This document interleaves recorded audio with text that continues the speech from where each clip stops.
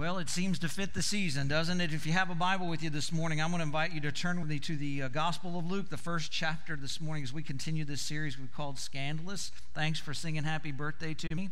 Say goodbye to Pastor Charles on your way out the door this morning. And if you're wondering how old I am, just know this. I look really good for 64 and really bad for 44, so I'm somewhere in the middle. So Luke chapter 1, I'm going to start reading this morning at verse 26. And while you're turning there, I do want to encourage you on a couple of things. First of all, you heard Grace and Pastor Charles talk about Go Tell It. That's 2 weeks from today. It's going to be a great Christmas Sunday morning worship experience that we're planning. There's a lot of preparation going into that. I hope you'll invite a friend, come out and take part. I think you'll enjoy it. It'll be a great way to get into the Christmas week. Mark that down. Also, starting next Sunday morning, the parking team is going to be active again. So when you come in, you'll see these gentlemen and ladies out there in their vests kind of directing traffic. We know that things will start picking up, especially around the holidays. So just be looking for that. And I know that Christmas hasn't arrived yet, but I hope that as you're looking forward to the new year, if you are new to the church, you'll think about Connections Track. But also in the month of January, all of our small groups are going to be kicking off, the rooted groups, the small groups. So if you haven't found a place to connect, keep your eyes open for all of those opportunities that will be coming your way. And there's just one other thing I want to talk to you about. We had our business meeting last Wednesday night, the annual business meeting for our church. Things went well. It was a good time together as a church family. But I wanted to bring you up to date. Pastor Bonnie shared with us that we did the All-In campaign that we ended last month. And as of this past week, our actual giving to All In is up to $115,000. And we have another $459,000 pledged. So we're at $574,000 for the All In campaign as of last month. And that's on top of, folks, the $3.1 million we already had. And we're still a good year or more in before we'll actually have to move into the new building. So you never know. We keep praying and trusting that God's going to continue to provide. And we've said from the beginning, God, it's possible for God to move us into that new facility. And we have a mortgage burning on the day that we do our first worship service in that building. So just keep praying over that and trusting God. But I will tell you that it's been an interesting year and a half since we sold the facility. But the next part is the hard part. The next part that we're about to enter into. And I have been so proud of how this congregation has reacted to all of the changes. I mean, most of you that have stuck it out and ridden it out with us and been a part, this has been huge change. Every week, you never quite know what you're going to walk into at High Point, and I've been very proud of those of you that have ridden it out with us. But I remember one time a friend of mine laid this quote on me. He said, "Waiting is the hardest work of hope." Waiting is the hardest work of hope. Well, get ready for a lot of hard work now, because we're going to be doing a lot of waiting, and changes are going to continue. And no one likes change that impacts them. We all say that we want change until the change impacts us, and it's going to impact all of us. And challenges are going to continue. Space challenges, and every week we're kind of figuring out what we're doing with our children's space, and that impacts families that worship with us here. And youth, our youth have done fantastic under Pastor Andy's leadership, and the girls or the kids under Melissa's leadership, and I just appreciate that. And it's going to be like when you go on a trip with your kids, and about 10 minutes in, the first question is, "Are we there yet?" And then the question we're going to hear a lot this year is, "How much longer? How much longer?" And the answer is going to be just a little bit. Just a little bit longer than you want it to be, just a little bit longer than you think it will be. But folks, if you hang in there, I promise you, we're going to get there, and it's going to be worth it, and God has a wonderful future in front of this congregation. So I just wanted to take a moment to say thank you for all of your generosity, for your patience, for the way you're working through this with us, and just challenge you to hang in there with us in this next year. But again, primarily, thank you. If you're in Luke chapter 1, we're going to read at verse 26. If you didn't bring a Bible with you, you can follow along on these references that are behind me. But we pick up in the Advent narrative. The scripture says, "In the 6th month of Elizabeth's pregnancy, God sent the angel Gabriel to Nazareth, to a town in Galilee, to a virgin pledged to be married to a man named Joseph, a descendant of David. The virgin's name was Mary.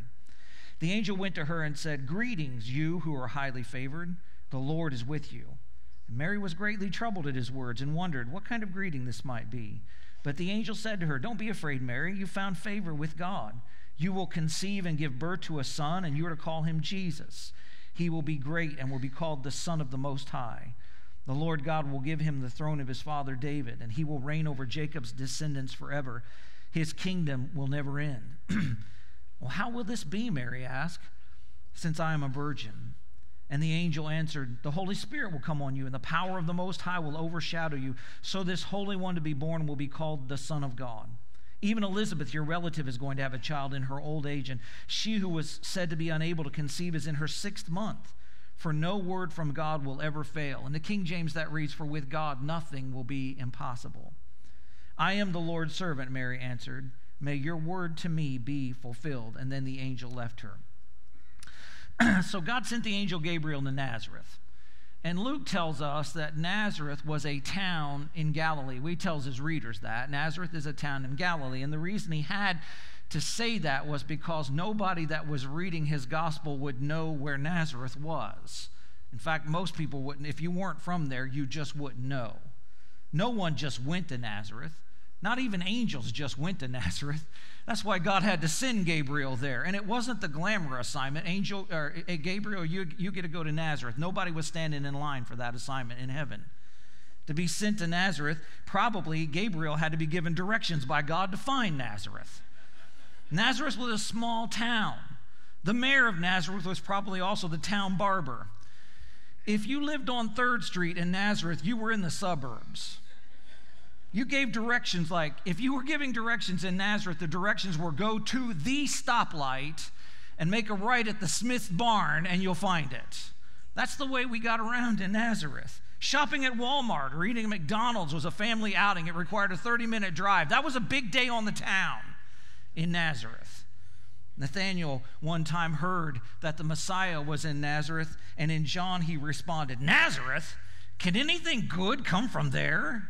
He wasn't saying Nazareth was a place where nothing good happened as much as he was saying that Nazareth was a place where nothing happened, good or bad.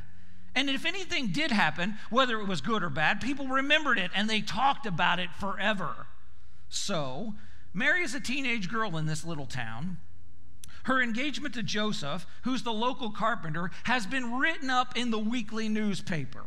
It's the big social event of the year because they don't have many social events in Nazareth. And she's about to turn up pregnant before they get married. Scandalous. And it's hard to beat a small town scandal.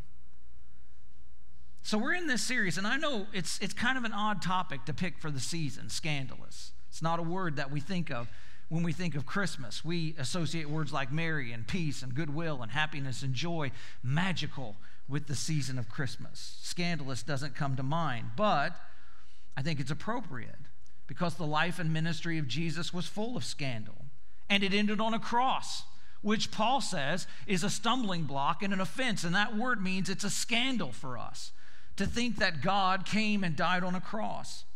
It's an honest reading of the Advent narrative shows us that way from the beginning, scandal surrounded the life of Christ. Last week we saw that Jesus, the Messiah the Hebrews had waited for centuries and that humanity needed, came to the world through a family line no one would have imagined, a scandalous family tree. And now you find out that he enters this world of ours in a scandalous way. You know, folks, I think we know how God will work if there is a God, how he's supposed to work, and we think that we know what we need him to do for us. But God, the real God, the God who reveals himself to us in Christ and in the Scripture, never does things the way we think they should be done and rarely addresses the issues that we think are the most pressing issues in our life and in our world. Everything about Jesus challenges us, challenges our intellect. He offends our sensibilities. He scandalizes our self-sufficiency and our self-righteousness. Last week we saw that Advent forces us to rethink how God works in history and who God can work through. And now we come to this story of Mary, And her interaction with God continues to challenge us and I think scandalize us in different ways than the first one that we looked at. And let me share with you a few levels I think this story challenges us on if you think honestly about it. And the first is the most obvious, and the next is the most important, and the last is the most personal. So let's start here. The most obvious way that this story challenges us is it challenges our intellect. So again, starting at verse 31 of this passage, the angel appears and he says, "You will conceive and give birth to a son. You're to call him Jesus. He will be great. He will be called the Son of the Most High. The Lord God will give him the throne of his father David. He will reign over Jacob's descendants forever. Of his kingdom there will never be any end." Now, if I'm Mary, everything after "you will conceive" is just blah, blah, blah, blah, blah, right? So she gets down here, and after he finally stops talking, she asks the question that's been on her mind ever since she heard "you will conceive." How can this be since I am a virgin? In verse 35, the angel says, "The Holy Spirit will come on you, and the power of the Most High will overshadow you. And so this Holy One who will be born will be known as the Son of God." Each of these challenges that I want to talk to you in is imposing for different reasons. And I'm not raising them in the order of that they appear, but I think in the order of the difficulty they present. And this first challenge is a challenge to our intellect. Gabriel says, you're gonna have a baby. And Mary asked this question, how can this be since I am a virgin? Now, that's a pretty good question, don't you think? I mean, that's the first one that would have popped into my mind if I were Mary. This is a great question. I feel compelled to bring this up just about every Christmas season because it confronts a problem we deal with here in the 21st century whenever Advent rolls around. We hear this account so often, especially if you were raised in church.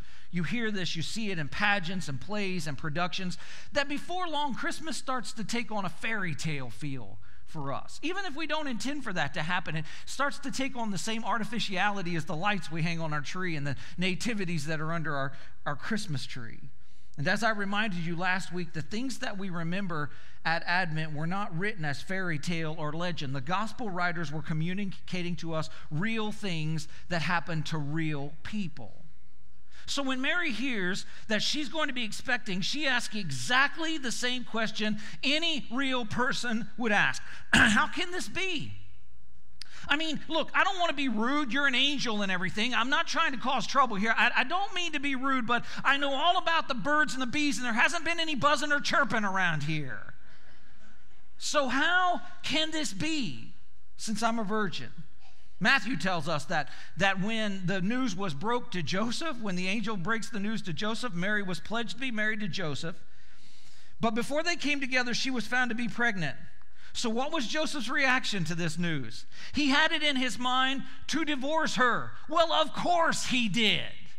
He had the same reaction that any red-blooded Polk County boy would have. Joseph knew how these things happen, and he knew he didn't make it happen. Edmund Burke one time said that we here in the modern age are guilty of what he calls a chronological snobbery. And what he means by that is we live with this assumption that these people that are written about back in Scripture were gullible hayseeds who believed stuff because they didn't have the knowledge that we do today. Well, folks, Mary and Joseph and everybody in that little town of Nazareth knew at least the basics of biology. They knew where babies come from. And the real challenge that we face in the Advent story isn't with biology or any science. That's not the real challenge that we face. It's with the presuppositions that we bring to the facts that are reported to us in this story. Now, let me stop here and see. I'm going to try real hard to explain this to you. So I'm going to give you one more scenario from modern day that might help you understand the struggle that we face with this story from the gospel. Suppose, and this is purely theoretical, by the way. This is purely theoretical. But suppose someone named Ben uses our Fire Stick remote at our house. And he lays it on the coffee table when he's done using it, and he walks away. The Fire Stick remote will stay right where he put it, right? Can I get an amen on that? They don't move. And yet, when Ben's mother wants to change the channel from football to watch Love It or List It, the remote is not where Ben says he left it. It had moved.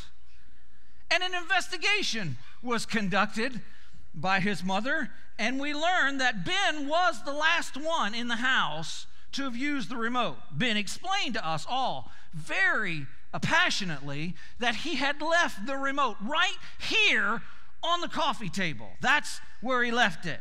We explained to him that was quite impossible because the remote was not on the table.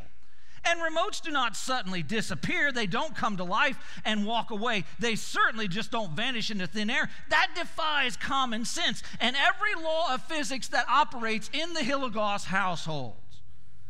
Did we think Ben was crazy? Did Ben think we were crazy? To tell us a story like that, like the remote just disappeared. We've been using remotes all of our adult lives. We know how they operate. We know what they can and cannot do. Remotes don't walk away. We explained this. We were at an impasse. But he insisted the remote had indeed been moved. We were exasperated by his naive approach to things. We deemed him a zealot who obviously believed in miracles and the impossible. So we all went to bed frustrated with one another. How had my son fallen into this cultish belief that remotes could move on their own? And yet the next morning, we learned the remote had moved. It was discovered in a basket of freshly folded laundry. It had moved there, or it had been moved there. And of course, normally, naturally, remotes don't just move. Parents, you might want to write this down. But something abnormal, something supernatural had happened so that remotes that normally couldn't move had in fact moved. Someone, some being who oversees our entire household and can move any object to make it wherever she or he wants it to go, scooped it up and moved it into a laundry basket. It's my birthday, so I can get away with a lot of stuff today. And I'm having some fun with you, but here's the point I'm trying to make. Folks, we do live in a world that was designed to operate in certain normal, predictable patterns, and thankfully for us, that's the way it operates most of the time. It does. The earth functions the way it always does. Life operates the way it always has. Babies get made the way they always have, unless something or someone supernatural operates from the outside of the system, unless they move on the system. Something or someone from outside the system with the power to do so makes something that isn't normal, something that isn't natural, something that is impossible happen. That's what we call a miracle. And our problem with them isn't our understanding of science. Our problem is, what do you believe about God? If there's a God, there's no problem with believing in miracles. If there's a God, then God can do whatever God wants to do whenever God wants to do it. God designed the whole show. God operates the whole system. If God wants to, he can interrupt things and change things. He can make things happen differently than they naturally happen. Of course, blind men naturally don't see. Of course, you naturally can't feed 5,000 people with 5 loaves of bread. Of course, men don't naturally walk on water. And of course, virgins don't naturally get pregnant unless the God who created it all and runs it all puts his hand on it and makes something supernatural occur. So when Mary asks, how can this be? God says, for nothing is impossible with God.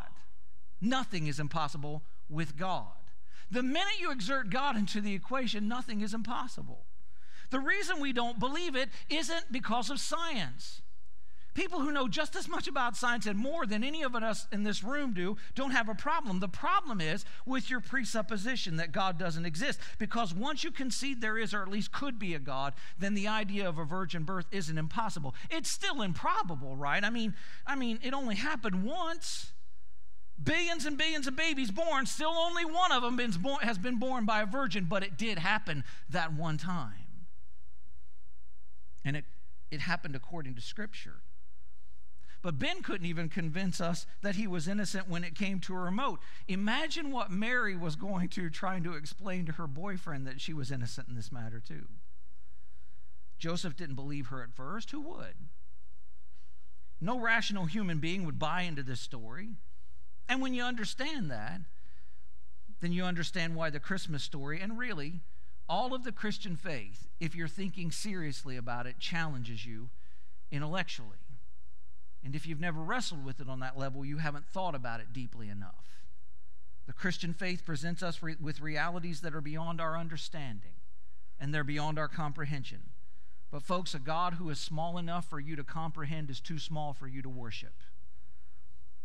A God that is small enough for you to comprehend is too small for you to worship.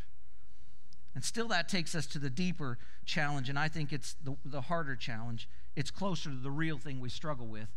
Christmas, this story, challenges our comfort. So this is the greater challenge for Mary, and the reason we all truly struggle with the Christian faith and the Christmas story, with all of the gospel. Mary was pledged to be married. She was engaged. God sent Gabriel to this young lady in a comfortable little town who was making exciting plans for her nice, safe, predictable, small town life. She was already registered at Target. She was already picking out furniture. She was already making plans for how the first year of marriage was going to go. She was preparing for life as a small town housewife. It is all very normal, and I think Mary was good with that. I think she was happy with this arrangement. Now, we live in a fairly small town, and we joke about it a little bit or a lot, and we complain about it some. There's never anything to do around here. But most of us who live in small towns because we like living in small towns. Why would you be here otherwise? I'm just going to let you all in on it, because most of you are natives. Whenever somebody says to me, we just moved to Lake Wales, my first question is, why? Why? I know the answer, but I'm wondering how you found out, you know? And we live in small towns because we like it. We like the predictability. We're good with the routine. If we want adventure, we drive up to Orlando, spend a little time with the crazies up there, and then come back home to where the normal people live. Can I get an amen, you know? We go up there, we get a little craziness, we get a little congestion, and then we thank God we don't live in that hellhole and come back to Lake Wales. We're small town people. Mary was a small town girl. Then God shows up. And I love how Gabriel speaks to her. Greetings, you who are highly favored. And then he repeats it. Don't be afraid, Mary. You have found favor with God. So God's about to do Mary a favor. Okay, Gabriel, lay it on me. What's the favor you're going to do for Mary? Well, you're going to be pregnant. How's that for a favor? That's right, Mary. You could enjoy 9 months of morning sickness and body mutations and strange cravings. You get to explain to your fiance how it happened. You get to become the subject of small-town gossip for the rest of your life. In your last trimester, you get to travel across country on a donkey and give birth in a barn. Oh, and this little baby you're going to go through so much to deliver, Herod's going to be jealous of him, so you're going to have to flee the country to keep him alive. And after you raise him, you get to watch him die a brutal, unjust, untimely death in your old age. That's the favor. You're welcome. I wonder if Mary wasn't tempted to say, Lord, if it's all the same, don't do me any favors. This is a much bigger struggle than the intellectual struggle, and this is where most of us have our problem with God. In fact, most of us, we just use the intellectual arguments to camouflage the real problems we have with the Christian faith. I'm going to say that again so it lands and parks in your heart somewhere. Most of people use intellectual arguments to camouflage the real problem that you have with God and the Christian faith. We say we don't believe in a God that gets involved in normal life because we don't want God messing with our normal life. You guys see this movie that's coming out about Mr. Rogers? Tom Hanks is in it. It's obviously hot in this crowd. It's okay, so I'm just going to let you in on it. Tom Hanks is starring as Mr. Rogers. It just released around Thanksgiving. It's called A Beautiful Day in the Neighborhood. How many of you grew up watching Mr. Rogers' Neighborhood? Okay, from what I understand, it's going to be a really good movie. I thought it was the most boring children's show that was ever made, but hey, it's just me. But this movie is about Fred Rogers, and if you remember this, it was always the same thing. And Mr. Rogers would walk in the door. It's a beautiful day in the neighborhood, and he would sit down, and he would take off his outside shoes and put on his inside shoes, and he'd put on a cardigan sweater, and he would walk us into this wonderful little fantasy world where everything always functioned exactly the same way, and everything was nice. So I read a review in some magazine this past week about the movie. I was waiting to get my eyes checked, and so I read a review. And here's what the review said. It's a movie about how much we need Mr. Rogers right now. It's a movie about how much we need a movie in which Tom Hanks plays Mr. Rogers. We're so starved for niceness right now. We need reasons to be happy, and we will milk any source of it dry. Now, I'm not sure if the author is right about what people want or need from this movie, but I do think he captures what many of us want or think we need from God. Why do you come to church? Why do you say you believe in God? What are you looking for from God? I think that most of us, when we picture God and think of the goodness of God, want him to be like Mr. Rogers. We want a Mr. Rogers God. We want a God to be safe, predictable, soft-spoken, affirmative. We want a nice God.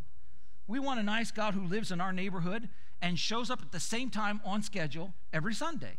If we bother to show up, he'll be there. And he always comes in the same door. He always changes his shoes so our floors don't get messy, wears the same red cardigan so we can see him coming, tells us nice stories, keeps us safe and entertained, and knows when to go home so we can start drinking adult beverages. But that nice, safe God doesn't exist. The real God, the God of Christmas, the God who showed up in the flesh and came to dwell among us, is a wild, dangerous, risky, unpredictable God. And he's not interested in how comfortable you are.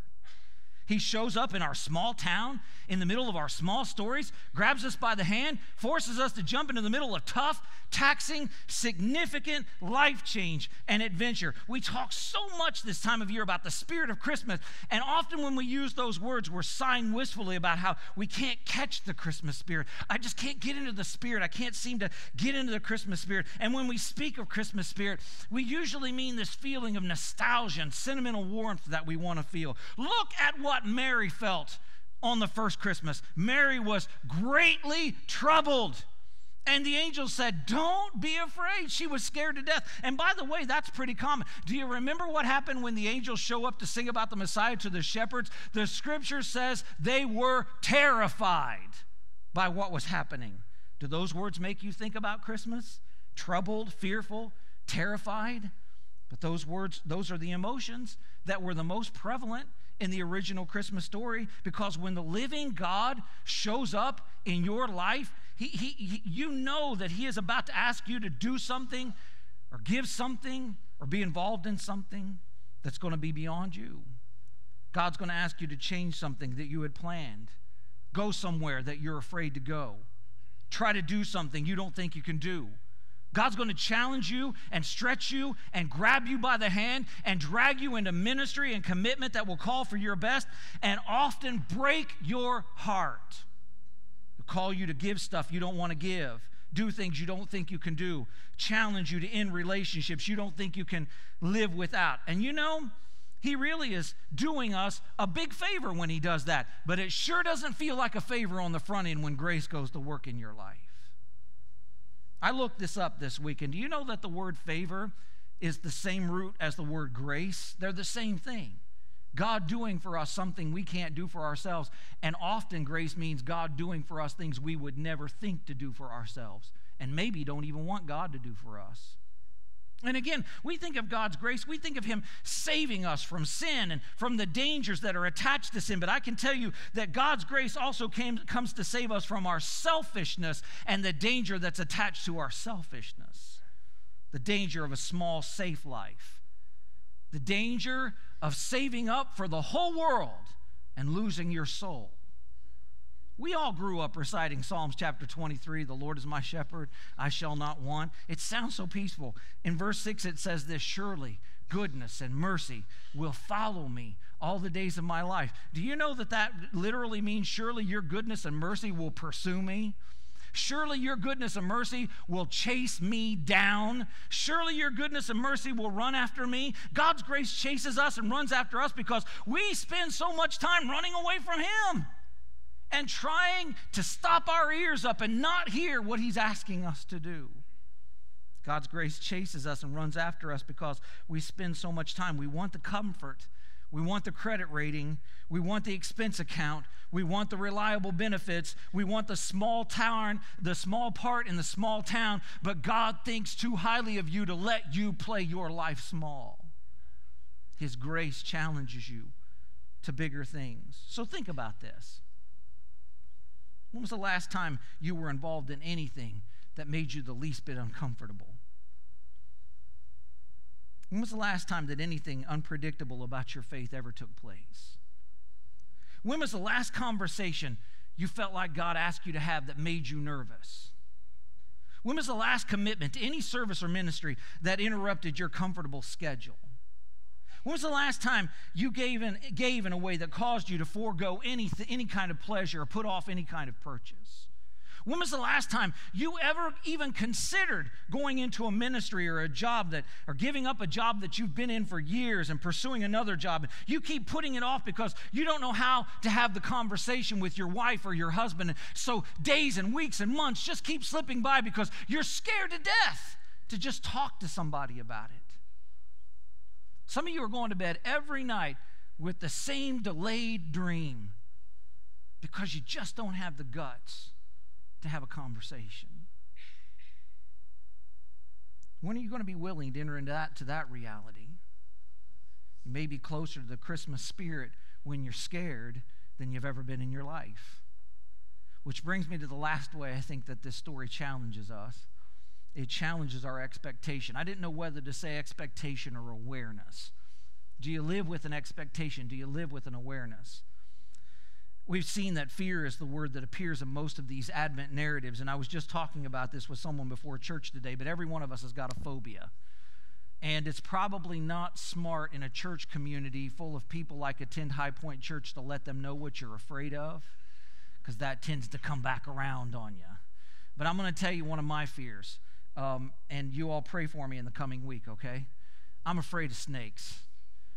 I can't stand them. Thank you.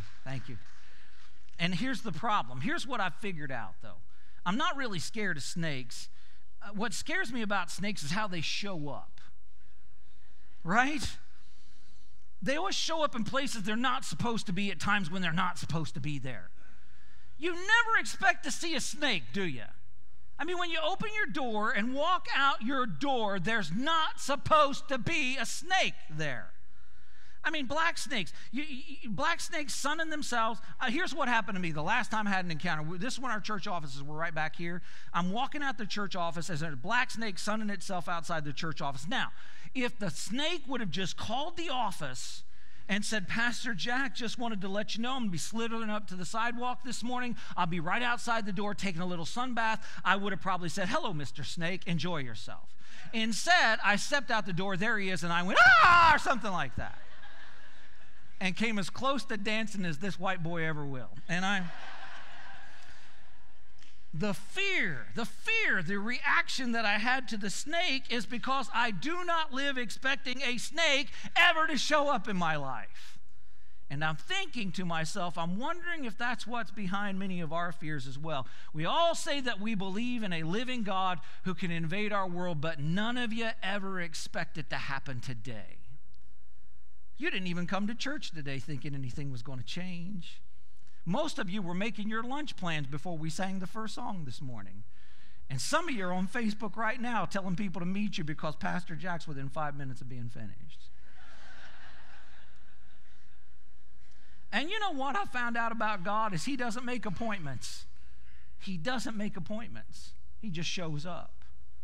The call to the adventure is never going to be convenient for you. And you can't tell God to wait. But what if we responded like this? Last verse, verse 38. I am the Lord's servant, Mary answered. May your word be fulfilled. And the angel left her. What if a bunch of folks, or just one, who attended High Point Church and was wrestling with what God wanted in your life would finally just say, I'm your servant. Let your word be fulfilled in my life. So here's what I've been praying this week. We preachers know what the sermons are supposed to be about during the Advent season. And you know what? We're always trying to find creative ways to package this Christmas story so that you'll listen to us for a few more Sundays. But when I came up with this title, Scandalous, I have to tell you, I really have been hoping and praying that something scandalous would happen in our church. Not the kind of stuff that people in small churches and small towns usually consider scandalous, but the kind of stuff that rarely happens. People bowing their heads and saying, I'm your servant. Do whatever you want to do with my life. The kind of stuff that gets a small town talking. Did you hear about the guy who made the daring decision to change the career and go into ministry? Did you hear about that person that finally answered God's call? Did you hear about the sacrifices? Did you hear about that church that sold their building and relocated? Maybe just make a decision to stop going through the church motions and actually decide to be holy. If just a few people would bow their heads to the God who unexpectedly showed up and challenged you and said, I'm your servant today. Let your word be fulfilled in my life. I think that would be scandalous in the best way possible. Wouldn't it be great if Lake Wales was talking about stuff like that? So I want you to bow your heads with me this morning.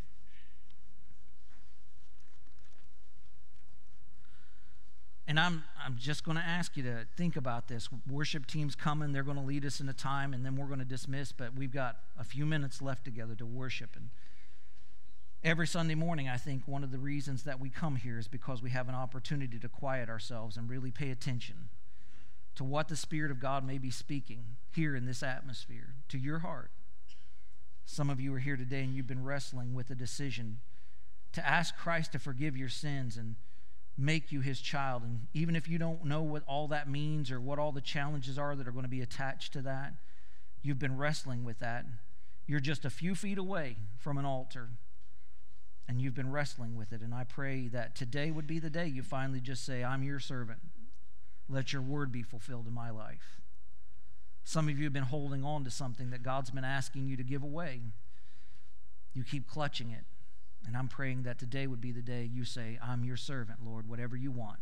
Let your word be fulfilled in my life. Some of you have a call. Some of you have a career path that needs to change. And you know it, but you haven't had the conversation with the person you're married to. You're scared to death. Today would be the day. That's my prayer. And so when we worship together in just a few minutes, I'm going to ask you just to do some real honest business with the Lord. And I hope that some of you will finally be able to say, I'm your servant. Father, today, during this Advent season, what we really are reminded of is while we're grateful for the historic events that we celebrate that made all of the difference in our lives and makes this day meaningful, this day is what's important for us right now.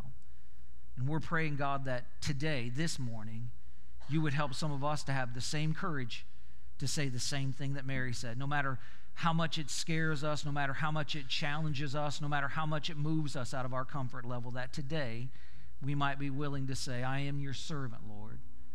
Let your word be fulfilled in my life. So I'm asking you to give that kind of courage to whoever needs it this morning, and that when we walk out of this place, our next step will be the step of obedience. For your glory, we pray it in Jesus' name. Amen. Stand with me, folks. Let's worship together. If you need prayer, you come.